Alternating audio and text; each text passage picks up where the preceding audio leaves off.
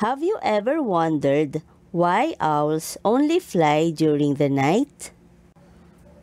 Today, let us read a story entitled Mr. Owl.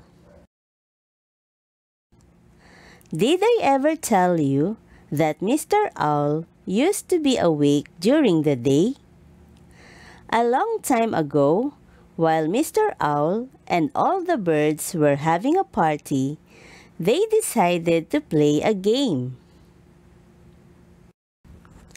The leader, Mr. Eagle, told all the birds to fly away and bring him the most beautiful fruit they could find.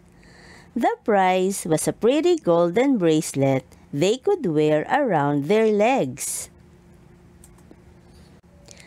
All the birds then flew away to do what the leader had said, except Mr. Owl.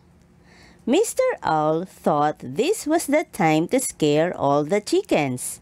That would be more fun for him. Now, the other birds started returning with their finds: guavas, melons, oranges, jackfruits, watermelons, and many more. The owl had nothing to show. He felt so ashamed for not obeying. He flew away with regrets. He was sad and indeed sorry. From that time on, the owl never worked again during the day. Instead, he worked during the night. He did not like the birds to see him. That's the reason why Mr. Owl sleeps during the day and flies during the night.